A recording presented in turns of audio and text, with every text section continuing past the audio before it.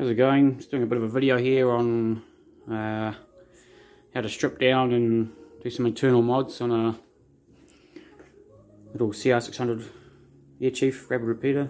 A few people have asked me how to do it and if I could do a quick video on how it's done. Obviously it's already done on this particular rifle, but I'll pull it apart anyway and show you how to go about it. So obviously you're going to need a few things: Dremel, deburring when you've drilled out everything, Allen keys, mostly metric on this gun here. I've got a pair of vice grips there for when I hold the little transfer port on the drill press when I'm drilling it out. Nice sharp 4mm drill bit,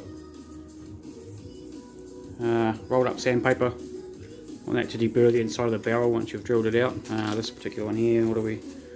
I'm not sure on the. It's like quite a fine sandpaper. If you want to polish the trigger, sears, etc., and the hammer, on some wet and dry. I've got some 2000 and some 1500 grit here, some water obviously. Yeah, let's get into it.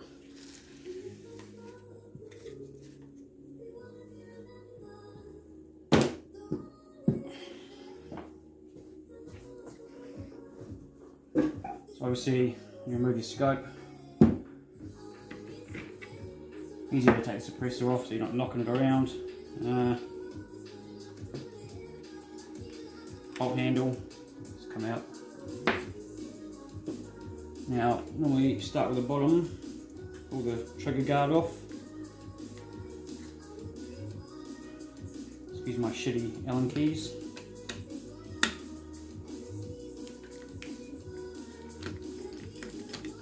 That's all I've got. So that there will come off with just that one. And when I lie everything down, I'll put it sort of in a nice order. I mean, I don't need to now because I've done this various times, but people doing it for the first time, putting your parts in order can be quite important. Now there's one there, trigger guard, there's also these two under here to come out.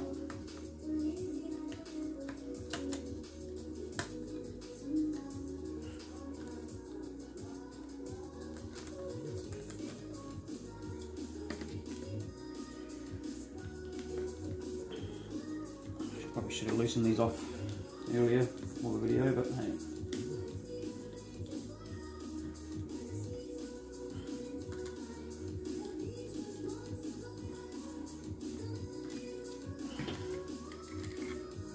So front one, back one. So now we'll make that able to come out of the stock. Swap to the side. That's what you're left with.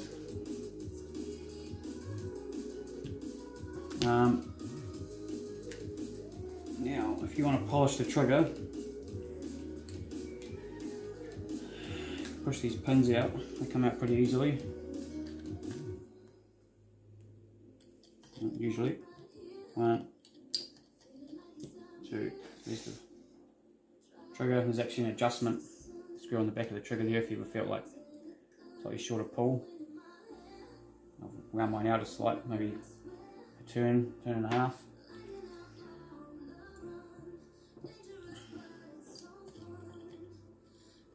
So keep those pins somewhere safe. So when this comes out here, don't lose your little spring there. Now you want to polish the back of this here, wet and dry. The back of that sear, that's what grabs the hammer. So that back edge there.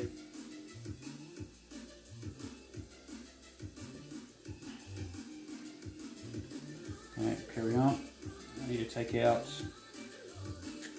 these two screws here, this one. I'll just take that off first though. We'll take off the barrel band, etc.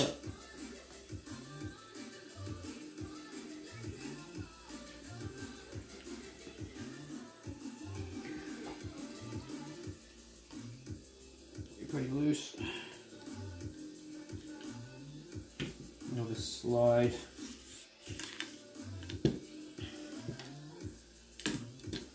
quite a small one here.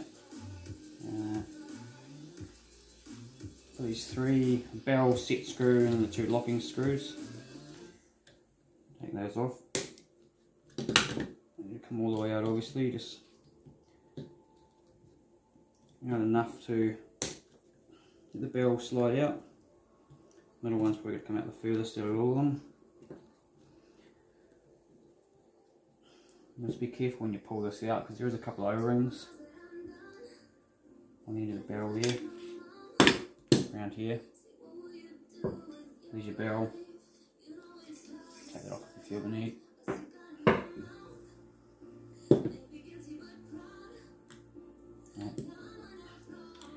You do need to pull this back to get to a screw in the breech. So it's not going to lock now, I've got the trigger out. Never mind.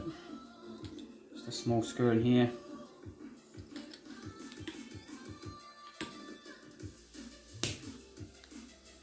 Oh, this one's a bit tight today. There it goes. I've already ruined this screw once. Replace it.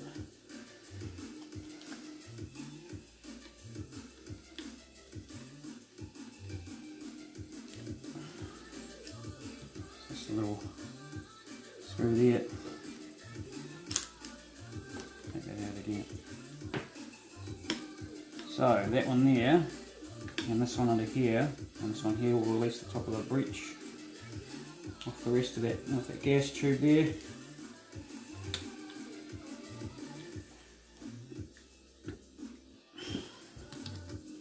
And also the hammer, the valve, sorry, yeah, and the hammer will come out. And there is 2 holes under here, so when you screw it back in, make sure you have it on the front one, and try and screw it to the back one there. Won't work anyway because it's a bigger hole. So that there, this one here, hope you can see all this in the camera.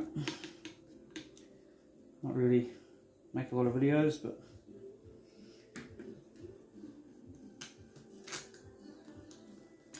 so that will let the hammer spring come out and the guide, spring guide. Top of the breech, or the breech itself, sorry, will come off. So under there, it's your little brass transfer port. And there is an O-ring on either side of that. One on there, one that's still in here, which I'll get out after the valve comes out. It's also through there, it's another bit you have to drill out. So this here, transfer port, barrel, through the barrel there.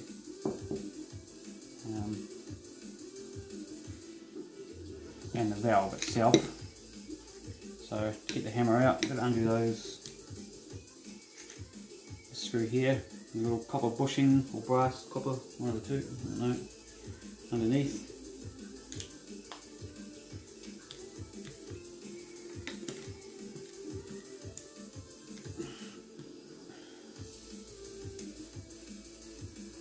And then hammer will slide out, valve will slide out. And you get the gas tube there. So back to the polishing part, we've done the sears. Now this is what grabs on the back of the hammer when you pull it back.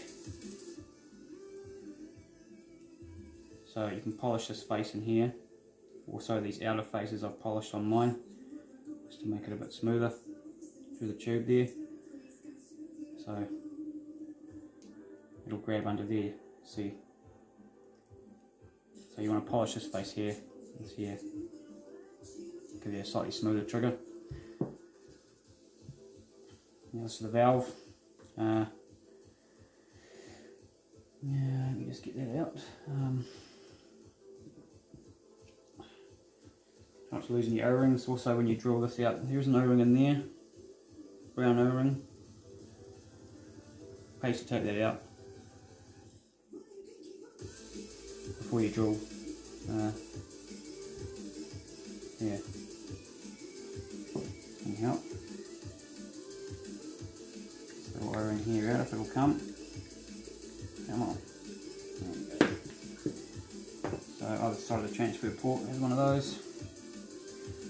It's no different side to side, it's same size, so it doesn't matter what way around you have it when you put it back in. Now this is the valve itself, so don't drill it out in one piece like this. You'll hit the stalk and all sorts of drama. I've actually also,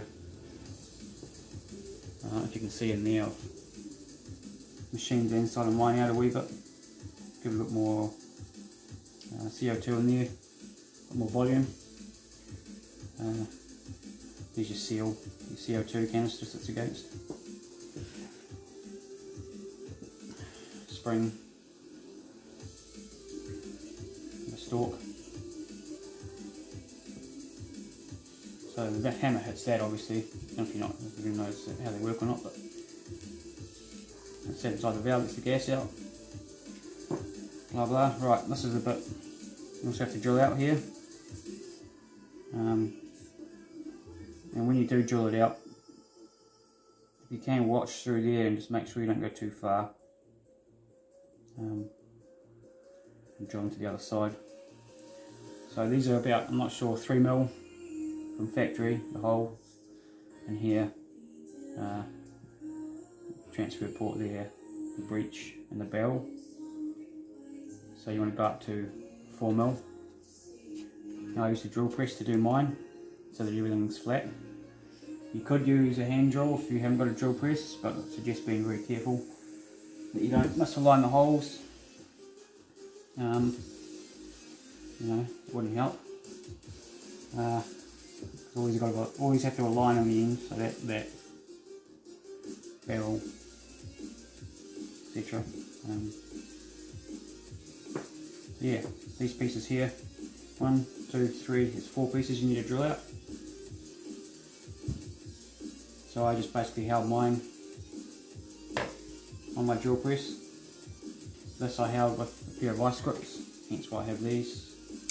So I put them in, the vice grips,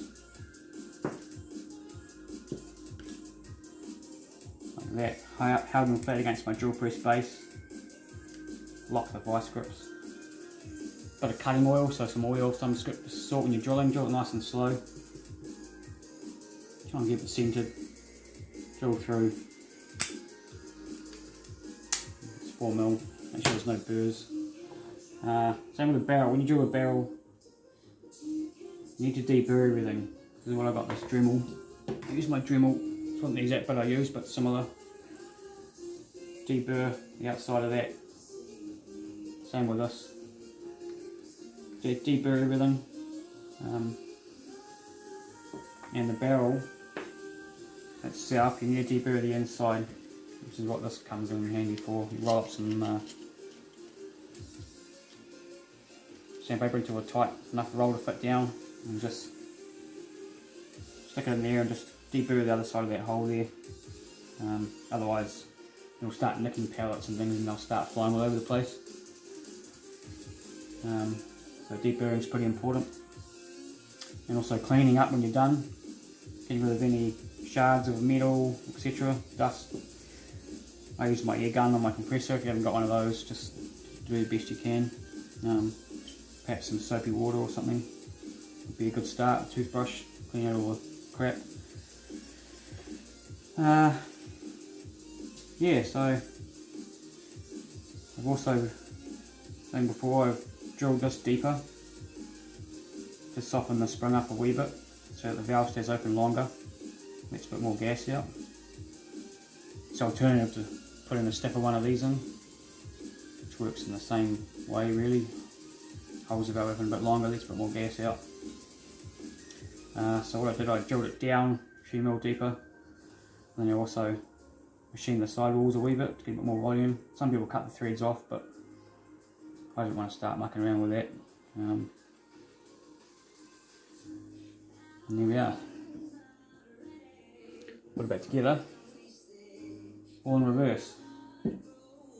Yeah, just very important. Clean up all the burrs and everything. Because it won't shoot straight. And you'll wonder why. It's barrel mainly. So we'll put it all back together. So front of the valve, valve stem, back half. Got their own O-ring seal on it. Make sure it goes up nice and tight.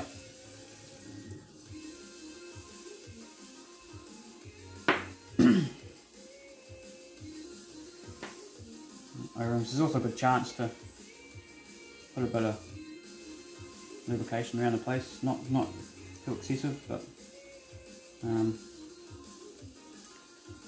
your O-rings and things like that, keep them nice. So I've already done mine, so I won't do it again. I'll do it the other way around. That's basically, without spending any money on it, good way to get a bit of extra power. I'm still waiting on a proper chronograph to arrive for mine, but it's definitely more powerful than it was to begin with. Those are great little guns, very accurate. Let's put it all back together, in case you need to know. We'll start valve back in. Now it's going to be a bit tricky, but let it slide slowly and you'll see the hole come up eventually. Oops, the wrong way around. That won't help.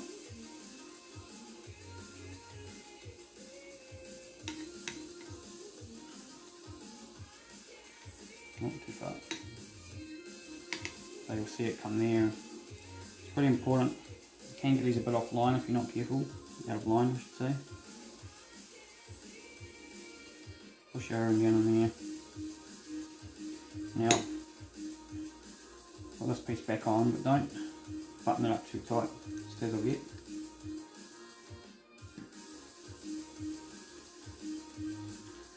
It's important to get the transfer port lined up. And there they can come out of line slightly, I found the hard way. So just loose. Make sure your O-ring's in there. It's also a good chance to throw some nice oil up on here and everything. You can't really get to it when the barrel and everything's back on. Chance to give it a nice clean up. Put that back in there. Make sure it's sitting how it's supposed to. Not on an angle or anything horrible. I'll put my seal back in that one. They can go on next. So that back on.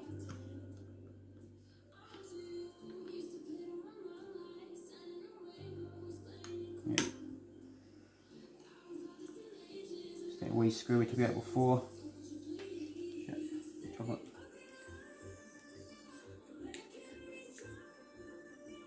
Keys are a bit haggard. So I'm guessing a decent set at some point.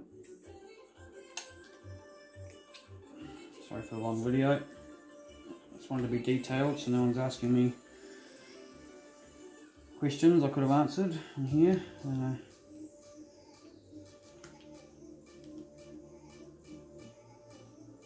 Screw the breech back on the top side there. Stay.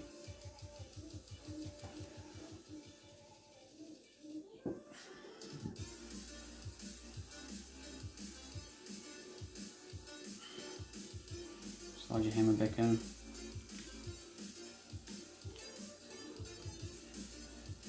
Get the right way up. Ah, shit. I've gone too step too far, sorry. That's why I just didn't do it up. I've got the screw back on top of the hammer there. My mistake, sorry.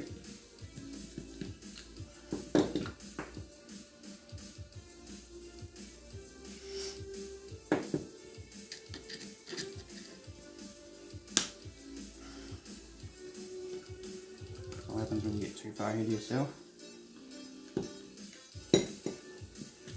So, slide your hammer in. And that little screw that had the little copper thingy on it there goes in first, obviously under the breech.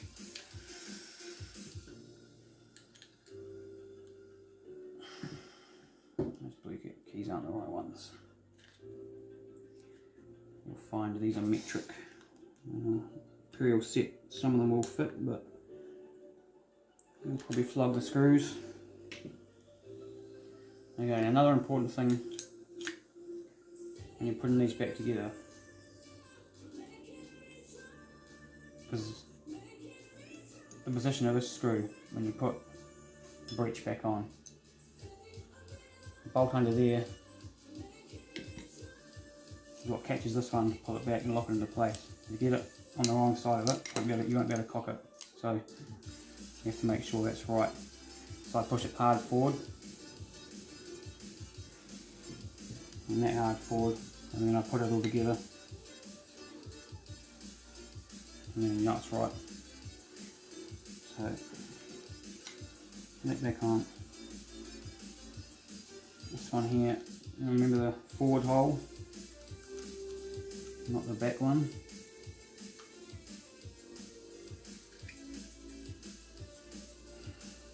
I really better invest in some proper tools.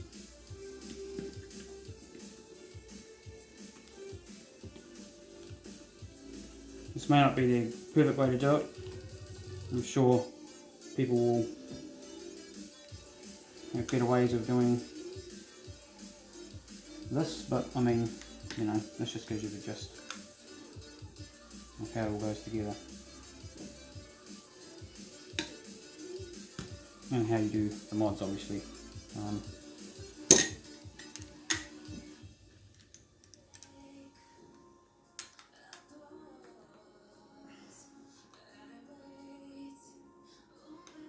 So, hammers in, put the spring back in, spring and spring guide. End cap has a recess in it, make sure that's sitting lined up.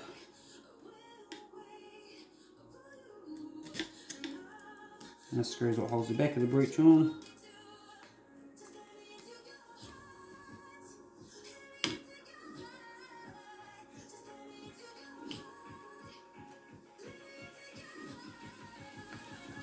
Alright.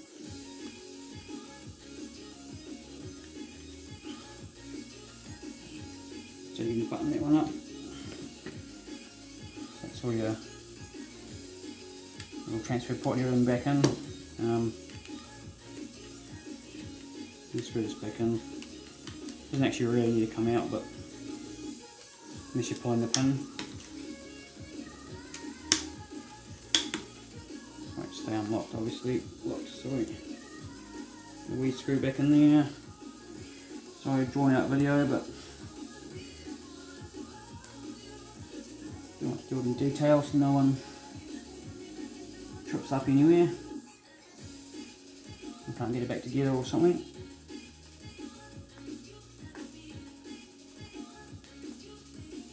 You have to excuse the length on the video. So that's your main tube back together.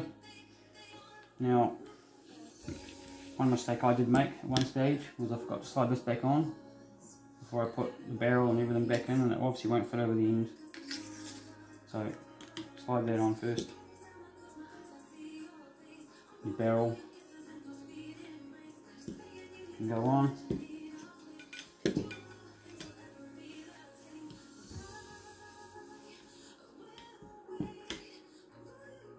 And just be gentle sometimes with this.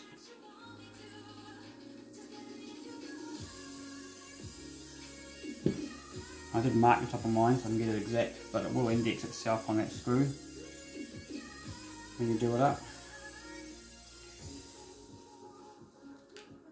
So the middle one first, this one that sits in the little dimple there and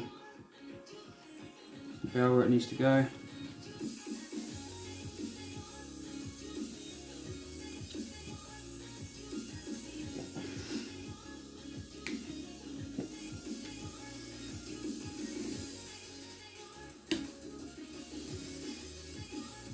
trigger back together. So this piece first with your wee spring. So it's in that little guide there. There's also one up in there. So the back first.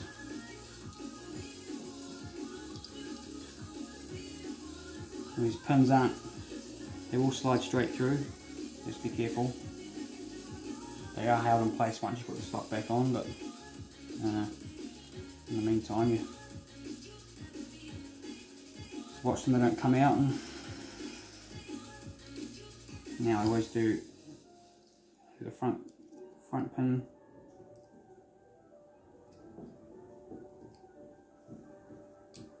There we go. And the back one, pull the trigger up, back spring. Let's give it a quick test. Oops. See, pins will come out very easily.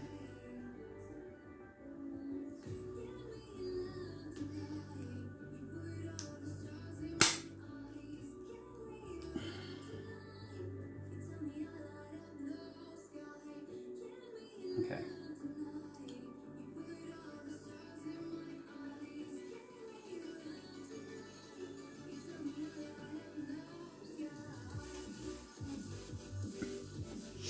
And the rest is pretty much self-explanatory.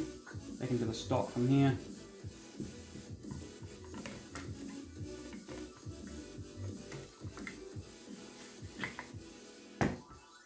Two screws, trigger,